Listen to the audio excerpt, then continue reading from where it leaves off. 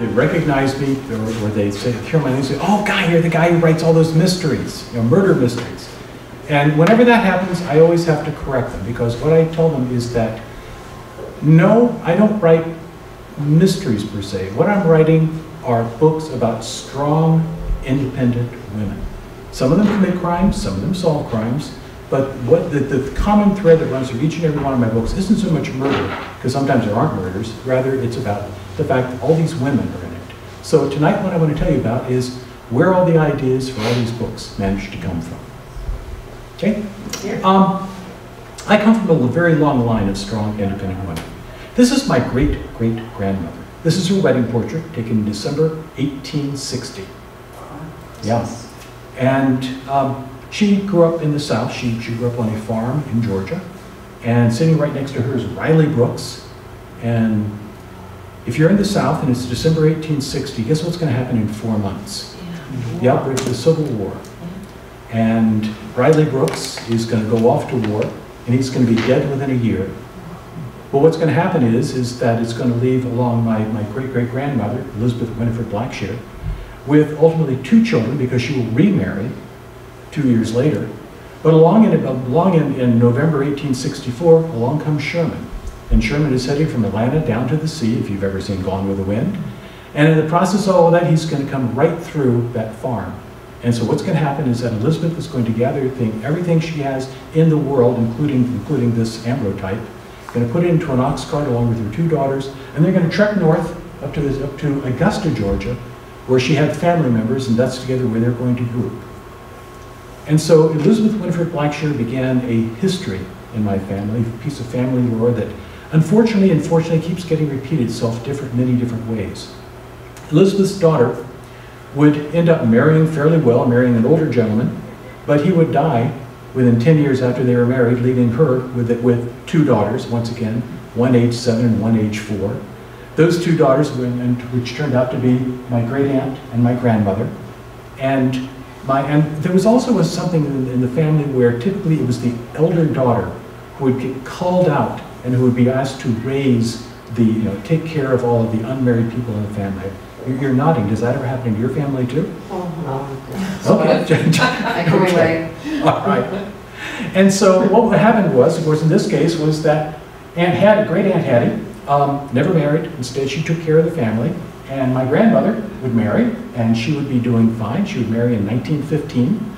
And in December 1918, her husband would go off to work in the morning, and he would come home at noon not feeling well. By night, he would be running a fever of 106, and he would be dead the next morning of influenza. So he was one of the victims of the pandemic in 1918. And he once again left behind 2 daughters. In this case, it would be my aunt and my great aunt, who are right over here. That's my mother, they're on the right, and that's my Aunt Virginia, they're on the left. And so in the family, once again, my mother, being the eldest, was going to be called out in order to take care of the rest of the family, because at this point there were now 3 generations out there living under one roof. But my mother had a plan, and my mother's plan was that she eloped. And she not only eloped, she eloped with a perfectly unsuitable gentleman. All he was simply the son of a mill hand, a guy who fixed looms in one of the textile factories in Augusta. And so when you read the announcement for the wedding, the first thing you discover is that none of my mother's family attended the wedding. And the second thing that happened was that they were married in December 1940.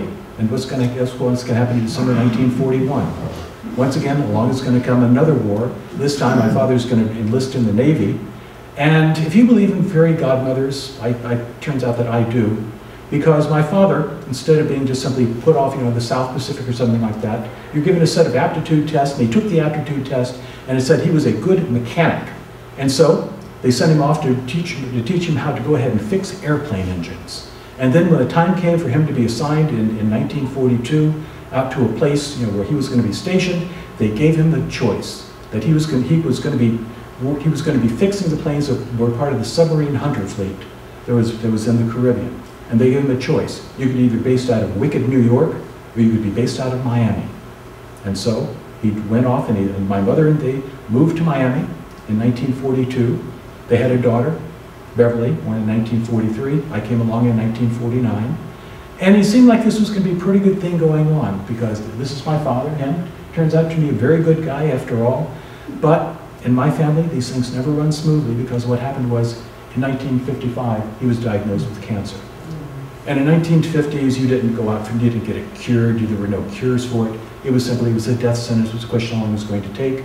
And he died in 1958, a few months after my, November 1957, a few months after my 8th birthday. When that happened, that set in motion a couple of wheels that are kind of interesting, because my mother was told, all is forgiven. All you have to do is simply come home and take care of us, and everything will be fine, because what had happened was my Aunt Virginia had been called out for that, much to her surprise. And my mother had her own ideas. She enjoyed living in Florida, she enjoyed being independent, and so instead she set up a negotiation, and the negotiation turned out to be me. The reason I know all of this lore is because starting in 1958 and continuing every year until I was 14 years old, I would get put in one of the Silversides Greyhound buses in Miami with 2 bologna sandwich and a thermos of iced tea, told her to change in Jacksonville, and then I would end up that evening in Augusta, Georgia, where I would spend the summer with my great aunt, my grandmother, and my aunt. And they taught me all of the lore that went along with the family, and it's the reason why the things like the ambrotypes and the quilts that go along with them all end up getting passed down to me, because I'm the person who appreciated all of it. But one thing that I never got to find out is whether or not I was intended to go into the arts or anything like that, or intended to be a writer or something like that. I know my mother pushed me in that direction. This is me in Arsenic and Old Lace there, strangling Jonathan Brewster. This is me right there, number 2 in the line, and dance thing. I have no memory of it is, but I do see that. And I'm way back here in the back of a choral selection there, back in the 1st grade or something like that. My mother really wanted me to do things like that, but I also had different ideas. I went off into business, went out, got myself a degree, and went off into the corporate world. And there I went for the next 35 years, ended up doing very well in it. I was doing absolutely fine. But in it was last week, in 2005, that I had the opportunity to walk away from all that without worrying about where my next paycheck was going to be coming from. And I did not hesitate for even a second to do that. And there was a reason. I always wanted to write. So when the time came, on that date, I went home and I told my wife, I said, I'm not going to go back to school tomorrow, because I had a couple of offers on the table and I didn't want to take them. I was burned out. And she said, I have read our wedding vows very, very carefully.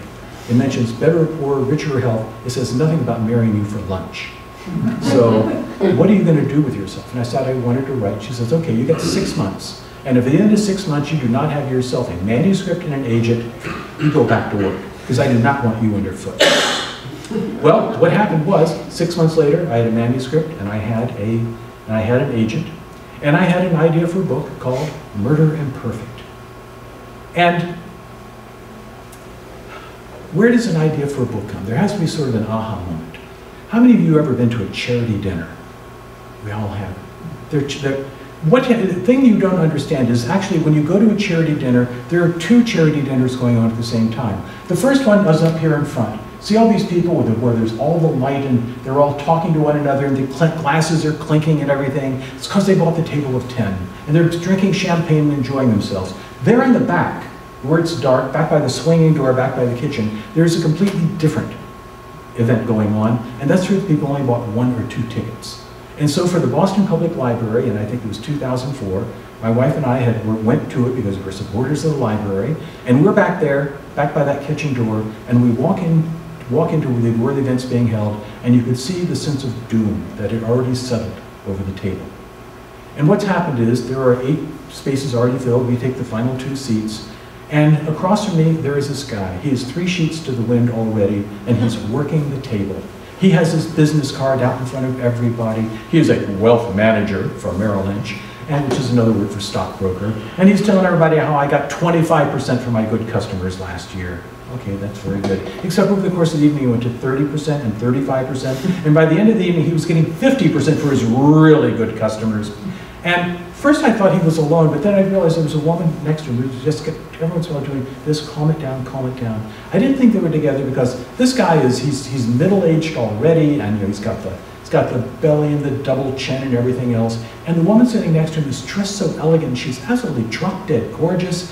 But there's a look on her face at the very beginning of the evening, which is sort of utter boredom. But over the course of the evening, the look on her face turns to one of concern, and then anger, and by the end of the evening, outright vitriolic hatred that this man sitting next to her is not only ruined her dinner tonight, but is ruining her entire life. So at the end of the evening, we escaped, and we're outside waiting for our car to be brought around. And I turned to Betty and I said, "Did you see what I saw tonight?" No context at all for what I had said. And she turns to me and she says, "I thought she was going to kill him right then and there." I said, "Oh my gosh, we were thinking exactly the same thing." So I went home and I wrote 2 paragraphs. First paragraph said, "You can call this a confession if you must, but last year I murdered my husband. I did it in cold blood with malice aforethought." Second paragraph, "Now let's not call this a confession because that implies guilt or remorse. I don't feel the least bit guilty and I certainly have no remorse. The bastard got what was coming to him." I knew their names. I'd never spoken with them at any point in time. I've never had exchanged words. I have no idea what their names were. The only time I'd ever even heard them speak at any time was when the woman, whom I called Kat, and I called him George, just because they sounded like good names. Kat, there's a woman sitting next to Kat on this side who's trying to do anything in order to try and rescue the evening. And she turns to her and says, blah, blah, blah, blah, Wellesley. And Kat swings her head around and says, "Wellesley Hills." I'm saying, wow, I mean, there's a lot of pent-up anger in here. So I knew that, okay, Kat's, if she lives in Wellesley Hills, and he's in the financial industry. Okay. What's a pretty good start for a book, but you need something more. And so what I've discovered is that fiction is reality on steroids. Absolutely true. Anybody know this painting? One of the most iconic paintings of the 20th century. Saturday Evening Post commissioned it for the May 29th, 1943 issue, and Norman Rockwell is supposed to paint the painting. So they want to paint Rosie the Riveter. So you would imagine probably the War Production Board went out to every factory in the country in order to find, look at this woman, look at it, look at that look of utter confidence on her face, look at the muscles on her, look at them, this is a woman who knows that she's single-handedly going to win the war. Look what she's resting her feet on, a copy of Mein Kampf. How's that for having absolute confidence in who and what you are? And you figure you went to every factory trying to find her, and you brought them in one at a time with Norman Rockwell saying, "Oh, that one's no," just up to, till finally finding this exactly the right one. That's not the case. This is the model for that woman. This is Mary Keefe Doyle. Mary Keefe Doyle was the telephone operator in Arlington, Vermont, 2 miles from where it turns out Norman Rockwell was spending the war years. And so all he did was bring her in, painted her, and then began using his imagination to come up with turning her into Rosie the Riveter. And so, wow. I knew that, I know that for quite some time, and I was thinking, let's go ahead and maybe what we need to do is we need to go back and revisit that event, and let's think about the people in it once more. So, George, stockbroker, that's not so good, so let's turn him into a securities analyst. Better yet, let's turn him into a crooked securities analyst. And let's turn Kat into a person who is actually intent upon murdering him, preferably in such a way that, by the way, he's also cheating on her, preferably in such a way that he is going to die in his mistress's bed. Okay?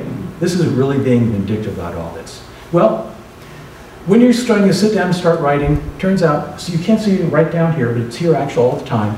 This is my gym bag. I carry it with me at all times. It's Kelly Green, so I think you see the Nike swoosh. And when it comes time to write, I pick up the bag, and into it I have put all the conversations and interesting stuff that happens to me over the course of a week, and I turn it upside down, and I shake it out onto the table, and I go looking and pawing through it for the things that are going to be filling out the book. And so when I found out, one of the first things I found was an absolutely fascinating thing. It was an occurrence that had happened to me just a couple of weeks earlier, where I'd been standing in line at the Medfield Post Office, and I'm waiting to go ahead, I'm waiting to mail a package, and there are 2 women in front of me who have their passport applications. And the one turned there, as you do in line, you're reading one another's passport application, and the one's reading, and she looks at the other one, and she says, "No way you're 5'9". The other woman turns to her and says, "I am in my heels." No, nothing about shoes. it's obvious if you look at my feet that I know nothing at all about anything like this. And this was a complete revelation to me that those extra 3 inches out of all of that was going to be part of that. So, well, Kat's going to get arrested for her husband's murder. I'm going to tell you that right away. And so in the process of what happens is that what is really going to get her angry about that is the fact that when she gets booked for his murder, she's going to have her picture taken, and it's going to show the world that she is only 5 feet 6 inches tall. And is she angry about getting arrested? Yeah, but what is she really angry about? Having that photo taken, being flashed in newspapers all over New England over that. Second thing that happened along the way was that I was out shopping with Betty. We were out in Market Basket, the one out in Bellingham.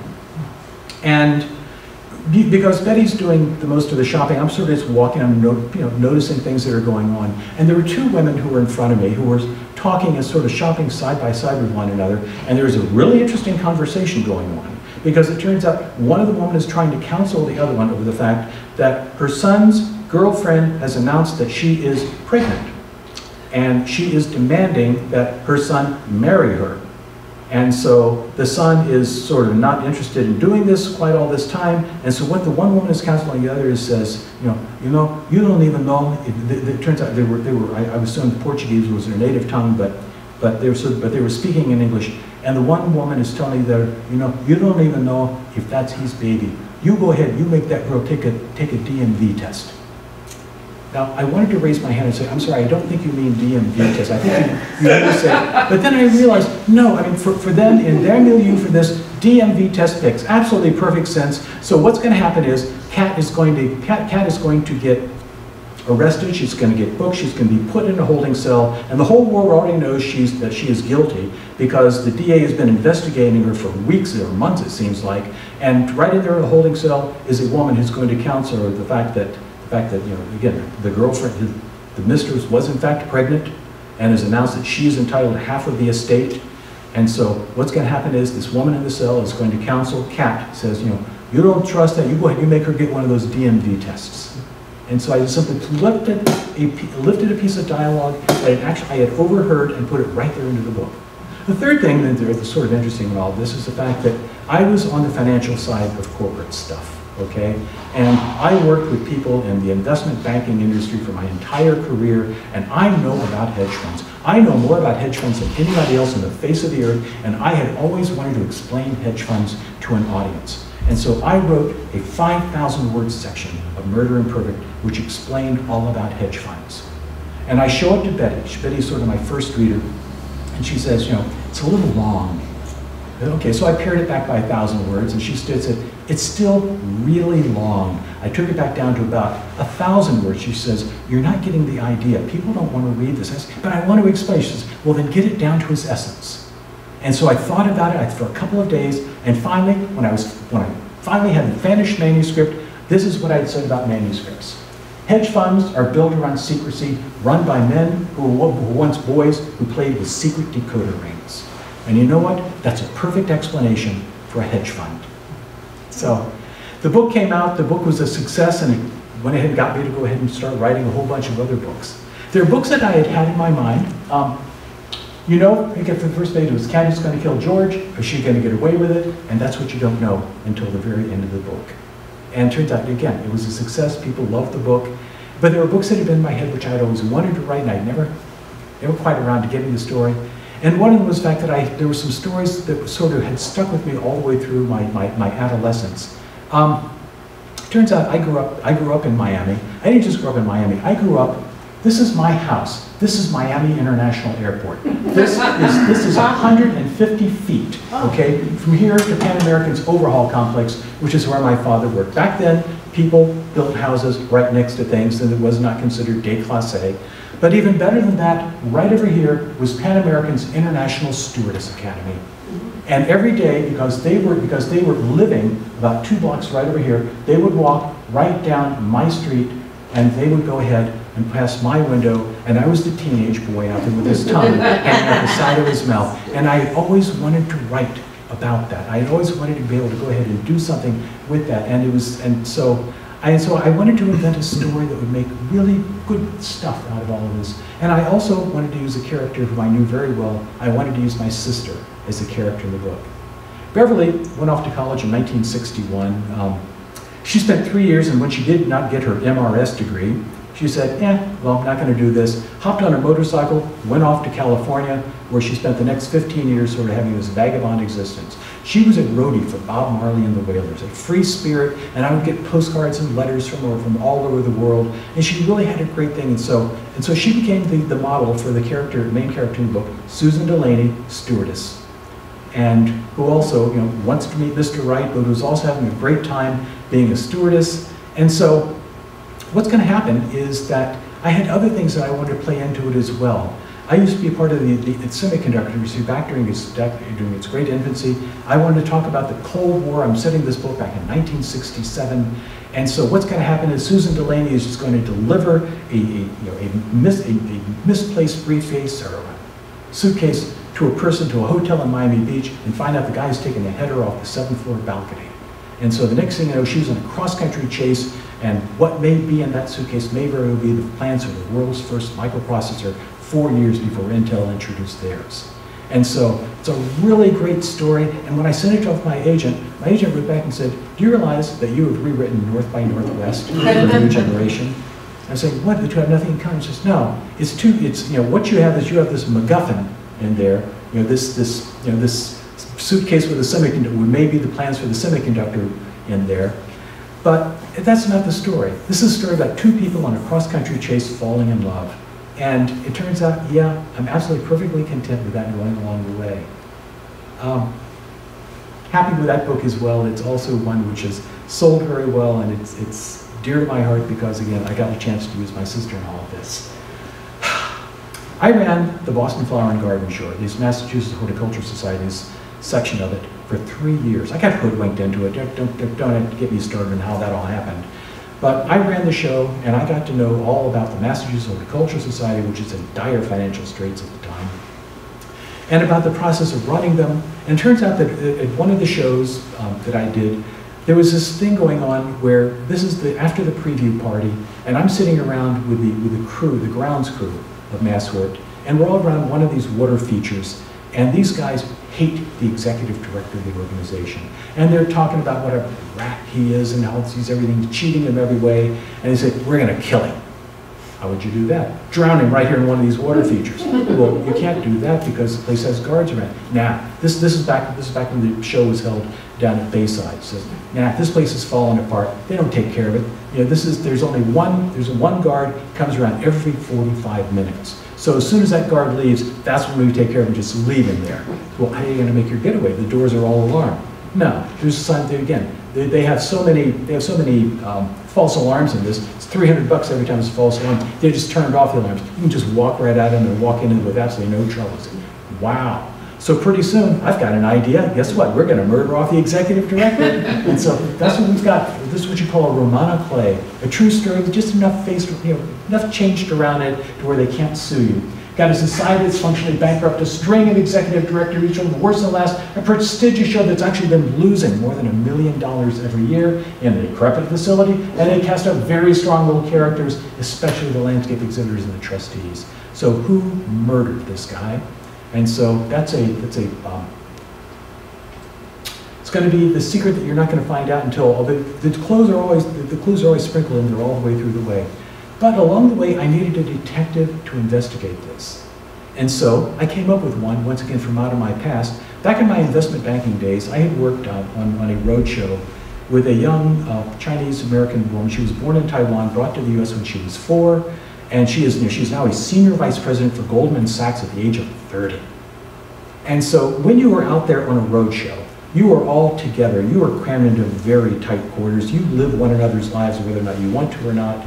And so you get to ask questions. And I said, your parents must be incredibly proud of you. The fact that you've achieved this at such a young age. And she looks at me and she says, I'm going to know you well enough to go ahead and tell you this. When I go see my parents, the first thing they ask is, which part of the medical school didn't you understand? Okay, I use that in the book.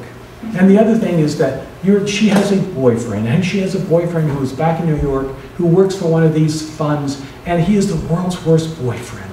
He is the guy who is saying, we're in Milan. He said, why aren't you here for dinner time? I'm in Milan. Well, why did you have to go? Why couldn't you send somebody else? The guy is a baby, except that he's worth $5 million or something like that, because he's 32 years old. I said, why are you still here? He said, he's Chinese. He's exactly what my parents expect me to bring home. I'm saying, wow. So he's in there, that book very, very much as well. A great story. I introduced a couple of other characters into it, which go into much greater things at time. But Murder at the Flower Show is a really twisty, windy mystery, which also tells you everything there is to know about running a flower show.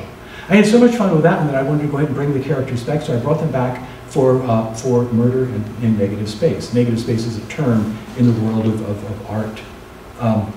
So what's going to happen here is that a prominent Russian floral designer is going to be found stabbed and hanged at a world floral design exhibition being held in Boston, which in fact did happen in Boston in 2011, and I got roped into working for it. And so I looked at it and said, this would be a great place for a murder. So what I did was I murdered off Vladimir Putin's favorite floral designer. Absolutely, yes. And so the question is, she's a really obnoxious woman, but there's something else about her. She is the granddaughter of Marshal Zhukov. Now, if you know anything about World War II history, Marshal Zhukov was the man who saved Russia. He was the one who lifted the siege of Stalingrad and Leningrad. He chased the Wehrmacht all the way back to Berlin and accepted the German surrenders. And he was even the head of occupation for the Eastern Zone in the first years after the war. And so Marshal Zhukov doesn't have a granddaughter. I certainly checked all that out. He had 4 daughters with no grandchildren who ever made it into any sort of thing. But this is his granddaughter, and she lives off the fact that she is Valentina Zhukova, and she is the daughter, a granddaughter of the great Marshal Zhukov. Bow down to me because of that. So all sorts of things, all sorts of history can be figuring into this, but it's a great book, and once again, telling a great story. And who killed Valentina Zhukova? You can figure it out if you're really reading it carefully enough, but in the end, there's enough plot twist to keep you going away all the way. Those 2 books had a set of characters in them, which I really enjoyed, and I wanted to go ahead and bring this back into a more suburban setting, so I took 2 minor characters in them. One of them was Liz Phillips, who was the president of the garden club out in a fictional town called Hardington, and she was a very minor character in Murder Negative Space and Murder the Flower Show. Now I bring her up to prominence, and now she is the person who's going to find the body of her friend down at the bottom of the stairs, and it turns out that John Flynn, who was the detective who worked alongside Victoria Lee in the other 2 books, is now retired, and he has come out to this quiet suburban town. And the idea that there's a murder on his watch in the first 3 weeks that he's there, absolutely impossible, because there haven't been any murders in Hardington in 15 years. But she has to drag him, kicking and screaming and understanding that this is going to be that there in fact has been a murder here. And Murder in Worthy Cause, once again, sets up the same thing taking place. The thing about the Murder in the Garden Club was it gave me an opportunity to use all the stuff that Betty would come home and she would say, you would not believe what I heard today.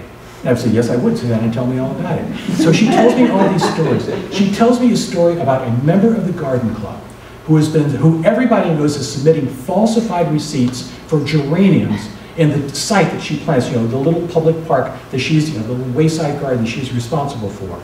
There are 12 geraniums in there, and so you can count the 12, and she has a receipt, they're all $10 each, but you can clearly see those are the $2.20 Home Depot geraniums, but she's got a receipt for them, we got to reimburse them for it, and we know darn good and well that they've been planted out at her summer home out in Mattapoisett. And so, wow, I wonder if somebody could get murdered over something like that. Or the fact that Tresca Brothers, which was located right over the Charles River from Medfield, runs trucks all the way through the town, and they frequently would simply run over sites. And there was one woman who had a site, particularly right at the corner of Hartford Street and 109, if you know that, beautiful site, where the Tresca Brothers trucks would just tear around, would just simply go over the first street into it. And once she got on her bicycle and she chased the truck all the way back across the river into Millis, and went in and started yelling at them for doing this and made them promise they would never do it again. Of course, they just laughed her out. Would that have been the reason why this woman got murdered? Just maybe. Or maybe something as drugs. Because the woman in the book has a son with a drug problem, and we once had a set of neighbors when we lived down in Virginia who very much had a son who was opioid dependent and there were times when you thought he was simply waiting in order to get his inheritance from them. Might he have decided to go ahead and advance his inheritance in this? So it's one of these things in all of this, but the stories are only lightly fictionalized from all the things I heard along the way, and once again, you don't know until the last few pages because you've got all these different possibilities out there working. And it's going to take the garden club president plus the detective, each one working their own side of this in order to make it into a solution. Murder for a Worthy Cause also took place in Medfield. You may remember back in 2005, Extreme Makeover Home Edition came to town, and they put up a house for a needy family in a week. Along with everybody else in town, I worked on it. And it was it was a wonderful thing, except what you realized somewhere along the way was the fact that we were simply what you call B-roll. We were there in the background because we were all supposed to wave at the right point. Most of us didn't have anything to do. But what I did get was this wonderful opportunity to get to observe the people, particularly the principals of Extreme Makeover Home Edition, and the way they interacted with one another. And I thought that would make a really, really good story. That would come along really, really well. And so I thought it'd be a great place for a murder. So I murdered a Hardington town selectman who's found dead in the opening pages of the book. And what you do not know all the way through the book is, was he doing something bad that he got killed for, or was he in the wrong place at the wrong time? So a lot of fun in all of that. The lead character in both of those books is Liz Phillips. And people always ask me, gee, Liz Phillips, I wonder, is there any anything between her and Betty? And what I answer them is the fact they are both very strong, independent women. They're absolutely wonderful, and she's, but that's, no, the similarity is there. And if I said otherwise, she would kill me. So, also very early on, I came up with the idea for the Garden Club Gang. That was a book where, when I was here, I think I talk about it at some length. The idea is that it's going to be 4 women of a certain age who are each having an existential things going on in their life, crises. One of them has just discovered a recurrence of breast cancer. One of them has a husband she has had to put in a facility because of Alzheimer's.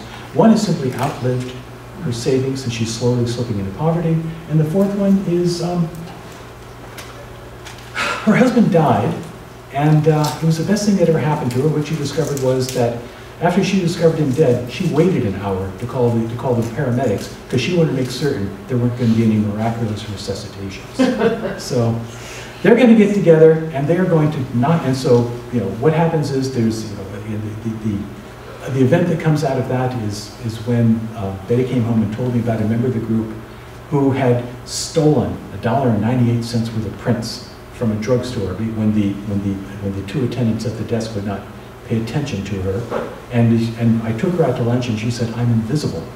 And when she said, I'm invisible, it sort of made me realize that women of a certain age become invisible and that they can use it to their advantage. And these 4 women to get together, what they're going to do is they're going to use it to knock over the Topsfield Fair. They're going to rob the fair's daily gate. And it's going to be an absolutely terrific, perfect crime committed in broad daylight on a Sunday afternoon with just a couple of teensy-weensy problems, the first one of which is that they had to commit it on a Sunday in broad daylight in August, and it's the slowest news day of the slowest news month of the year. And so instead of being 2 paragraphs in the Globe and no mention on any television, it's all over media, all over New England, because it's the only interesting thing that happened on that particular Sunday afternoon. And so every law enforcement agency in the state is looking for them. The second thing maybe wasn't so teensy, is the fact they thought they'd get about $125,000. The fair officials say they got $128,400, and they're probably sitting in the attic, they have $500,000. Somebody's lying, and why are they lying? And by any chance, is there anybody else out there who's looking for that money as well as for them? Great story, absolutely wonderful, and you get to know the 4 ladies. And immediately, as soon as that book came out, everybody started saying, write me another one, tell me I want to go more about them. And they say, fine. It took me 4 years to come up with it. And what happened was that a member of the Medfield Garden Club died. We went to her wake, which was being held in one of these very upscale nursing homes. And there are men standing around in coats and ties who obviously aren't there mourning. Instead, they're talking about her, and they're talking about her finances and her role in this. And I'm saying, yeah, that's, first of all, it's kind of tacky. But also I'm saying, wow, this gets me interested in the fact that, all these things that go on with the elderly. And so you hear things like the fact that, you know, all these radio ads, you know, the nursing home wants your money. What are those asset protection things really about? Are they really as upfront as you think they are, or is there something more behind it?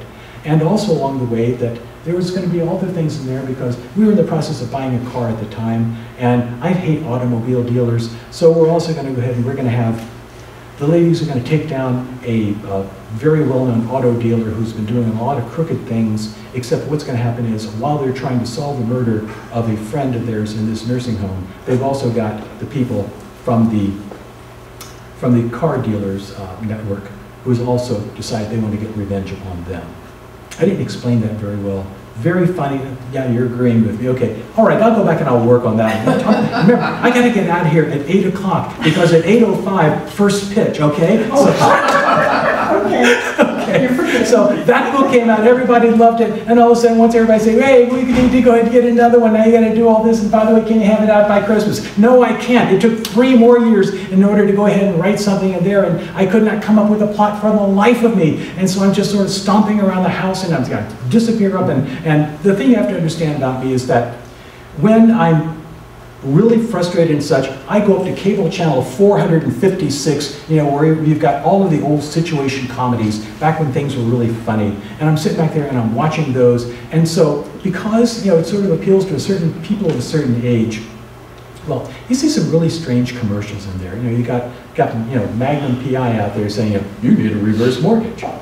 It's fascinating. Go back to the show. Next thing you know, now you got the Fonz up there saying, you need a reverse mortgage. Okay, well, maybe you're trying to tell me something. Back to the show, and then one more time comes out there, and you know, here's Robert Wagner saying, you need a reverse mortgage. I said, yeah, I'll tell you, I'll take a reverse mortgage as soon as you tell me what happened to Natalie Wood. Okay? And so, then coming in one more time, then one the other guy from, you know, from Law and Order, you know, is out there, he's up there, you need a reverse mortgage. And I'm saying, you know, maybe there's a story in there somewhere along the way. So I started investigating reverse mortgage, and the next thing I know, I say, I did not know a darn thing about it. I knew absolutely nothing about it, but then when I started investigating, I found it is this enormous cesspool out there, because it turns out there are 2 different kinds of reverse mortgages. One of them is controlled by very strict control, so that, you know, the senior is very much in control and can bow out at any time. All sorts of oversight, all sorts of, you know, doors where you can escape from it. And then there's this other kind, this sleazy thing where, you know, basically it's this whole fly-by-night operation. And the trouble is nobody wants to issue the good ones because you can't make any money on them. So you end up going over to this guy over in here. And so when I started thinking about this idea that, you know, a sleazy organization, what would happen if you had one whose sole purpose in existence was to go ahead and to try and basically make you default on that mortgage just as quickly as possible and steal the house out from under you. Well, I invented senior equity living system solutions, and so they in turn, they're going to be the ones who are going to go ahead, and the Garden Club gang is going to get back together, and they're going to take down this place, and the problem is they got to get up close to them. And what they do is they need to be able to be in the same office building they're in. So what they're going to do is they're going to set up a business, which is going to be sort of supposed to be, importing these Provençal fine table linens, which we had sitting in our house, and I'd been staring at them for years, and I never thought that there was a plot point in there, but they were there all the time, and I'm saying, okay, fine, and so that's what they're going to do. But the problem is that in order to make it seem real, they had to have a website, and they had a friend who was a really good web designer. It's because they knew these guys would immediately check them out to make sure that they were real. And the next problem is that the web designer did way too good of a job, because while this is just supposed to be a business on paper, all of a sudden they've got orders coming in through the door, and they've got to start fulfilling them, otherwise the guys over there are going to start figuring out that's just a front for them to be able to nose around in their business. And so you've got a couple of very serious things going here, but you've got a great little bit of, you know, comic relief going in there as well, as they try to come to terms with the fact that they are going to be successful despite it all. And that book became Fatal Equity, which is my latest book and all of that. And the thing I'd like to say about all the Garden Club gang books is the fact there was one other person that I had always wanted to include in them, and that was my Aunt Virginia. And so Aunt Virginia is a character in this book. I won't tell you which one, but she was very good to me all those summers that I was there. She would take me places and talk to me about bunches of things and gave me great books to read. And so this is sort of my way of saying thanks to her for that. When you have a set of characters that are really working well for you, you want to keep working with them. But sometimes you come to a point where you're trying to write a story and you just find out that the existing characters just don't work for you. The good thing, the existing characters, readers love catching up with them. It's an opportunity you can promote right a second, like you did with Liz Phillips. They're easier to write, frankly, because people already know their background, they're used to what they're doing, they want to find out what they're doing next. And the chief problem is that they bring along baggage. They have backgrounds which your reader already knows about, and they have friends. Why isn't this friend in it? Who would this new friend come out of there? The alternative is to invent a new lead character. No messy background. You can go ahead and you can do it to order. And it's terrific, but it's harder to write. Now, the chief problem is you don't have a built-in audience for the book. Instead, you've got to actually build a readership for this by saying, I know it's a set of new characters, but you're really going to love the book. Well, I had to do that because I wrote a book called How to Murder Your Contractor. It is a memoir. Okay? Everything in that book, almost everything in that book, happened to us when we were building our dream retirement house 3 years ago. And so, because I had to have a character in here, I knew this was going to be narrated by my lead character, and I knew what her name was. It was Anne Evans Carlton. I knew all about her. I knew her age and everything else. None of my existing characters fit, so I had to invent Anne Evans Carlton, and I incorporated all these various stories and stories of how we're doing it. I had the title for the book long before I had even started writing it. Every time I would say, I'm writing a book called How to Murder Your Contractor, everybody would tell me, wow, let me tell you my story and all of this. And so, none of my stock characters fit the plot, so I invented Anne. Anne is a 5-day winner on Jeopardy, back in the 1990s. Yep, she's 48 years old, she's an empty nester, which is kind of interesting. Most people now delay having kids until into their 30s, so how can she already have kids who are out of college? And she also, she's a master gardener, and she has a lot of master gardener friends, and she was also a national show jumping champion in the horse ring back when she was a teenager. So a great set of credentials, and what it allowed me to do was to build a new set of friends for her, all of whom are going to help her deal with this contractor. And so, Anne, I hope I can use her again because I very much enjoy being around her. She is a lot of fun. And the problem is everybody automatically assumes that Betty is the model for Anne, even though clearly she isn't. Well, they're both master gardeners. And Betty's had to explain to people, I have never appeared on Jeopardy. I was never a 5-day winner. Please get that out of your head. No, I didn't. But what year was it? I want to see if I can catch it up. Is there a YouTube video of it?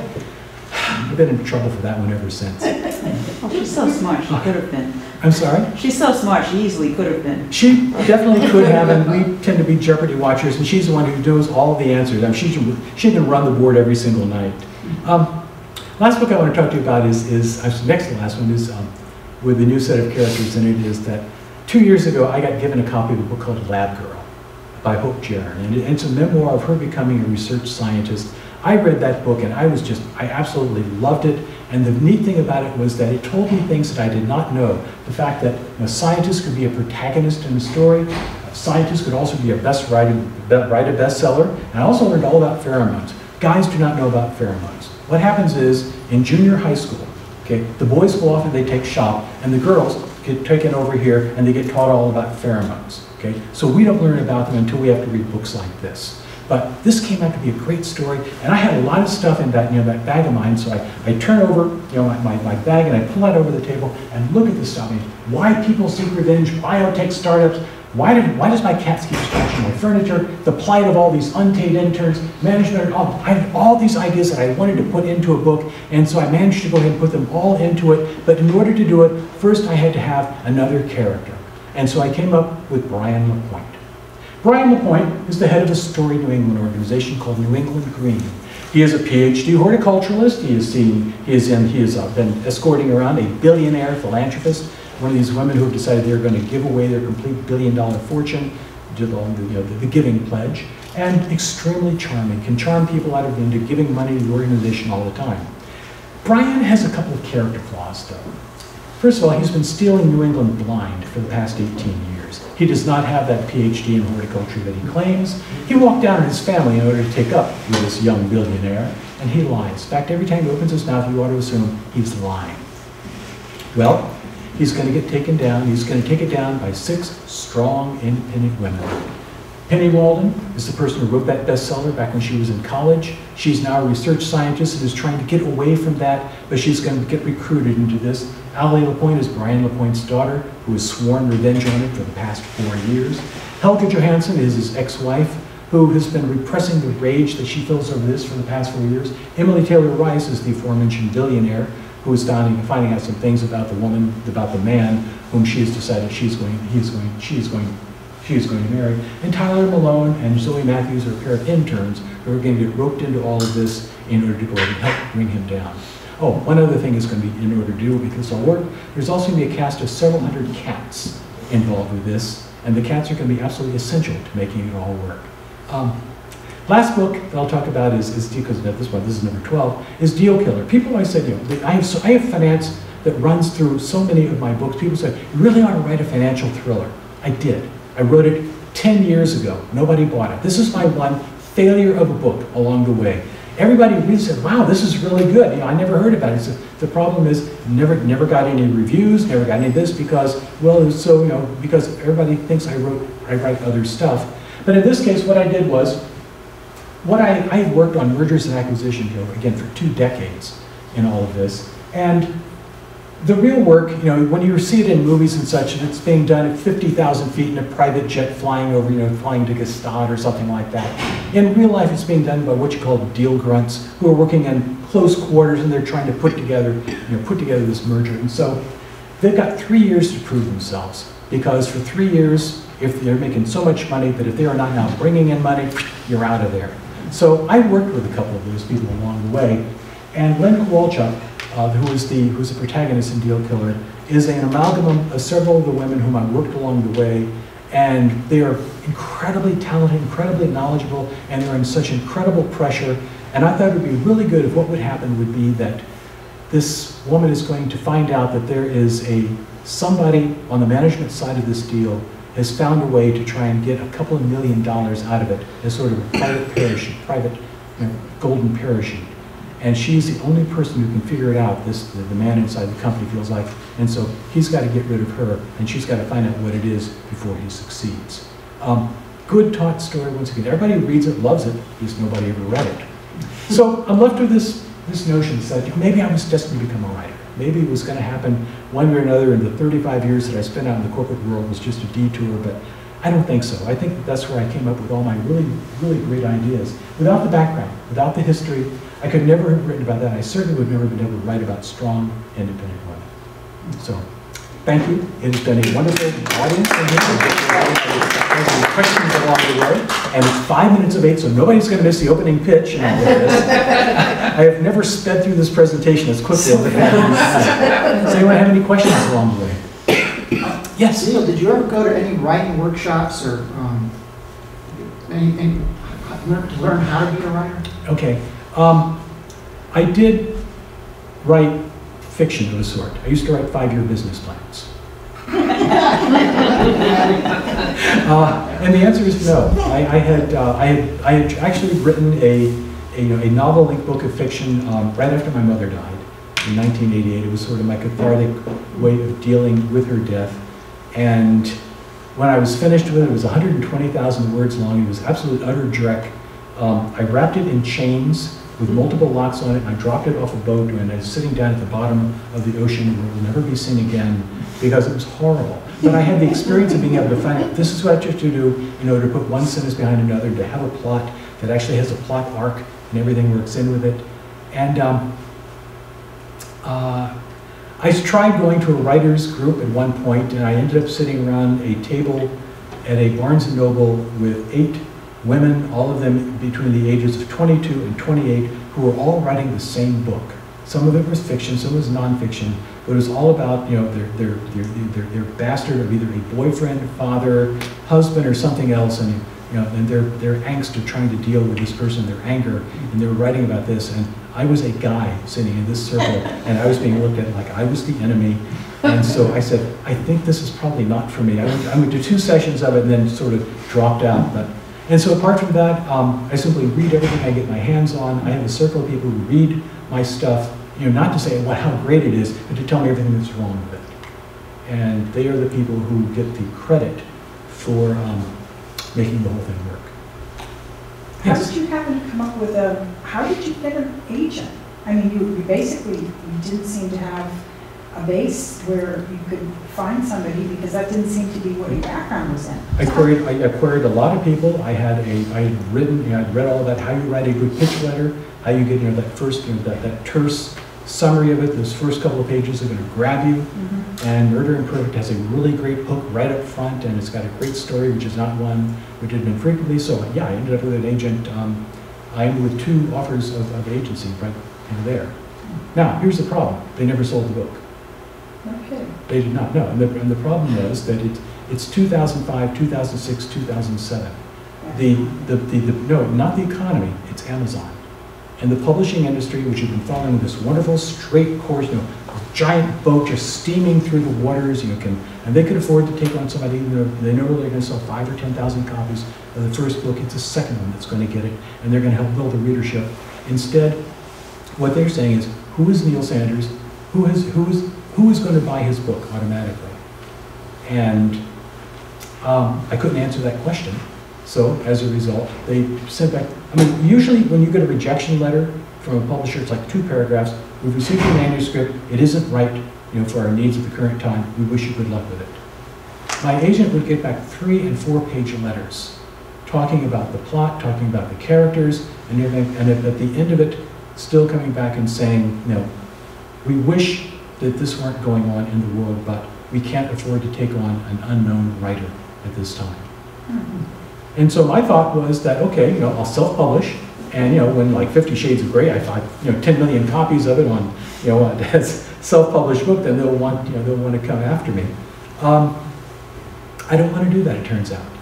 I want my life to be my own. I don't want to have to I don't want to have to write things that I don't want to write.